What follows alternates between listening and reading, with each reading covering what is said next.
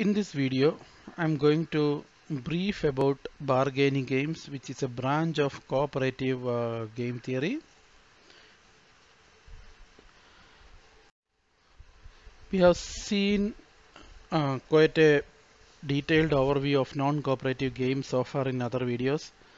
It's included static games, dynamic games, repeated games, and condition games. While they are called cooperative games, bargaining games, non-cooperative games, bargaining games are part of an important branch of game theory called as cooperative games.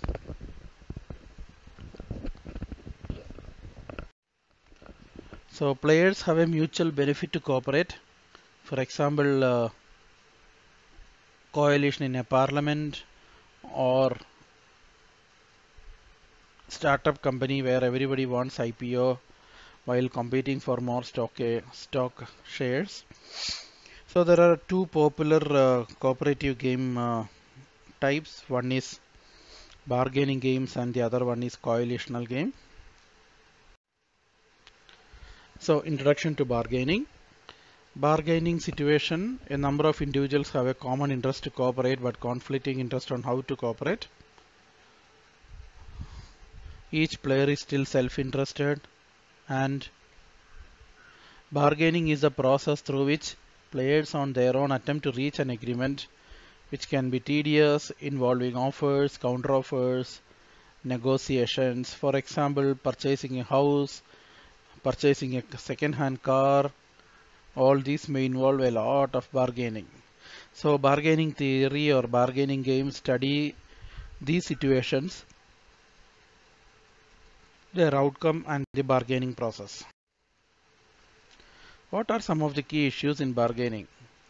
Players must inspect efficiency and the effect of delay and disagreement on it. They want a mutually joint, efficient mutual agreement. Distribution of the gains from the agreement. Which element from the efficient set must the players select? What are the joint strategies that the players must choose to get the desired outcome? How to finally enforce agreement. Now, how do we link this to game theory? Issues 1 and 2, where the inspecting efficiency and effect of delay and disagreement and distribution of gains from the agreement are modeled by cooperative games, and the joint strategies the players must choose and how to enforce agreement are linked to non-cooperative games. So the focus of this video is on issues 1 and 2.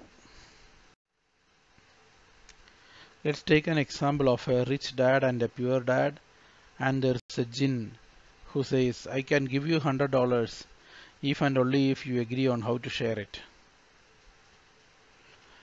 So what do you think? Will 50-50 work for them? Will they agree? So the rich dad, the rich person will find that $50 is nothing. It's the money that I give as a tip to someone in the restaurant on every day. It's too less for me. So essentially, given his wealth, he can demand the poor guy that I will give you money for a meal, maybe $5 or $1. Remaining all I will take. If you do not agree, I don't want this. You will lose everything. And poor guy, at least for one meal to get satisfied, he might agree to that and he will get $1 and then he will go. So this is what typically going to happen. And this is essentially bargaining theory, and the solution is Nash bargaining solution. So the approach by Professor John Nash. When presented with a bargaining problem such as this rich man, poor man case, how can we pick a reasonable outcome? So the bargaining solution is interested in outcome and not the process. Nash bargaining solution was proposed in 1950s using an axiomatic approaches. It's one of the very key foundation of bargaining problems. So given a bargaining problem between two players, consider a utility region S that is compact and convex. Utility is a function that assigns value to each player. We also have something called as disagreement point. So below that I won't agree. For example, you imagine a meal cost $5. So any amount less than $5 is disagreement for a poor guy also, right? He might as well say, okay, if you're just giving me $2, I don't want anything because I can't do anything with $2. So Nash bargaining problem is defined by the pair, the utility region, comma, disagreement point. So the axioms proposed by John Nash are feasibility, Pareto efficiency, symmetry, invariance to linear transformation, and independence of irrelevant alternatives. Let's see one by one. Feasibility implies that outcome of the bargaining process, say U star and V star, cannot be worse than the disagreement point. It has to be feasible. That is very natural condition, right? So where disagreement point is a benchmark. Pareto efficiency. Players need to do as well as they can without hurting one another. So no player can improve without decreasing the other's utility. You will not be able to find a UV such that U is greater than U star and V is greater than or equal to V star. Another one is symmetry. So if there are two players who has same disagreement point, their outcome should also be same. So if D1 equal to D2 and is SC symmetric around U equal to V, then U star should be V star. Invariance to linear transformation simply states that bargaining outcome varies linearly if the utilities are scaled using an affine transformation. So instead of $100, it will become $200. The rich man, poor man problem is still going to be very similar. And independence of irrelevant alternatives. So if the solution of the bargaining problem lies in a subset U of S, the outcome does not vary if bargaining is performed on U instead of S. So given all this, the bargaining solution is a closed form solution which is guaranteed to satisfy all these axioms. So U star comma V star is max of U minus D1 times V minus D2. So find a U and V such that U minus D1 times V minus D2 is maximum. That is your bargaining solution. This is known as the Nash product. So when D1 equal to D2 equal to 0, this is equivalent to the famous solution of proportional fairness, especially in the context of telecommunication networks. So considering logarithmic utilities and considering what is each man's wealth, the Nash solution dictates that the rich man receives a larger share. Is that fair? Fairness is subjective here. Maybe for a poor man, one meal is something he is going to value like anything.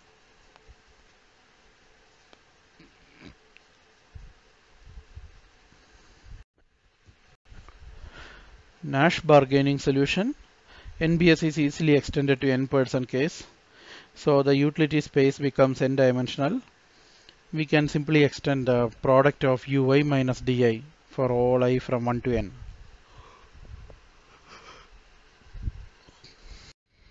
If we drop the symmetry axiom, we can define generalized bargaining solution, which is nothing but, in addition to disagreement point, I introduce a new term called alpha I, which is the bargaining power.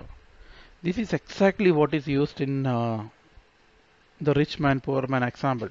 The rich man had a higher bargaining power, maybe a high value of alpha, and poor man had a very low bargaining power, close to 0. And this is exactly what we played in that game.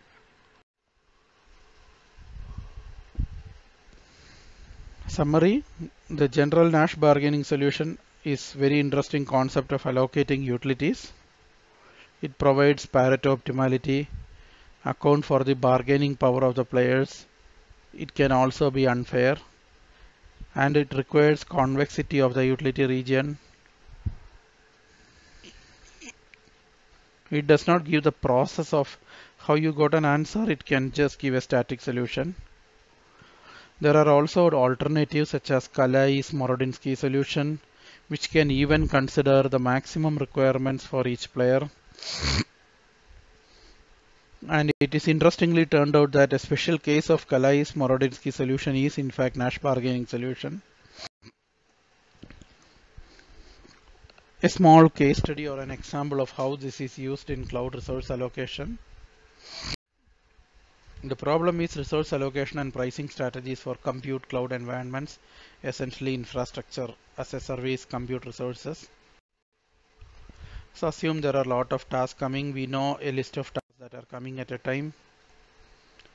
We model it using bargaining solution. So the product of Ri minus di to the power alpha I, given each R should be is an element of R, and then Ri greater than or equal to di, and sigma Ri should not be greater than R total.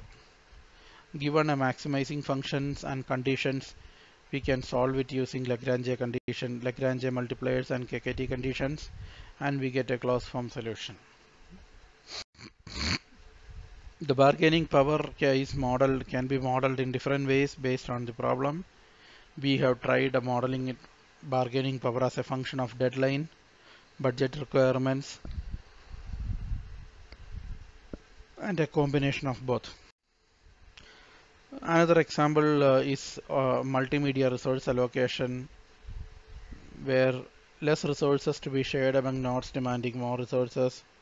I have given this reference here. Interested people can go and read. With that, let me thank you for your attention to bargaining games. Bye.